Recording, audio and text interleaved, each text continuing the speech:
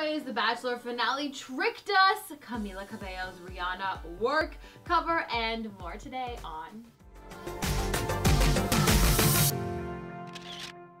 I have a little announcement about my Bravo show tour group. There's no episode tonight like there normally is.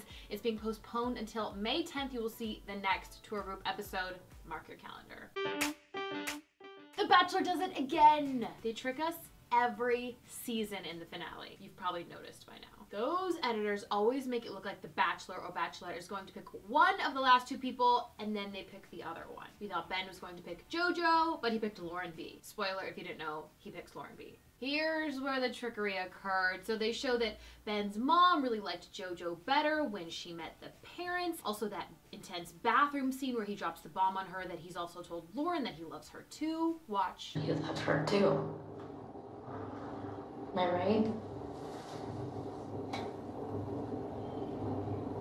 Yes. Super uncommon that the Bachelor told two women he loves them. I feel like that's a red flag there. That's never happened. Also, Ben and JoJo kept telling each other that they were best friends, and why would you let your best friend go? So they wanted you to think that Ben was gonna pick JoJo. But there was no way he was gonna pick JoJo. When he met her family, went horribly wrong. He did not get along with her brothers. And did anyone else notice that JoJo's brother was Ben Patton, who was on Juliana Rancic and Bill Rancic's dating show, Ready for Love? But that show was canceled after like 2 episodes. Another weird red flag. So much reality TV in one family.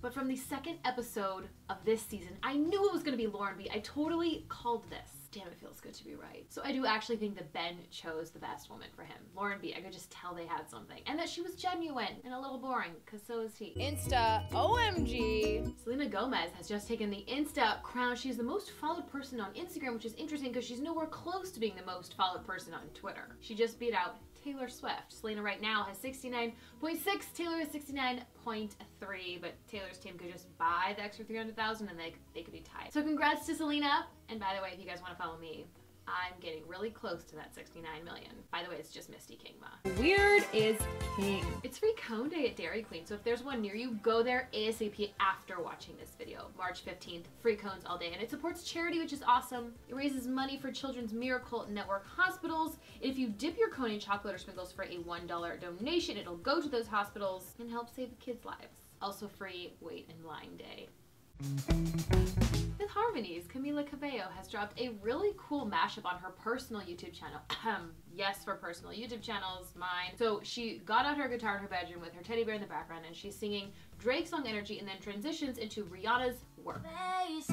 You could pick the time and the place, you spend some time away. And now you lean it forward and give me other word. Let me have it word. I love that she did Rihanna's Work because, you know, there's so many comparisons between Fifth Harmony's Work From Home song and Rihanna's Work. Proves that they're A-okay. There's room for everyone, right? Remember, no tour group tonight, but it'll be back May 10th, Tuesday, Bravo, 10 p.m. Be there. And make sure that you're subscribed to my YouTube channel for more Be Yourselfie show every Monday through Thursday.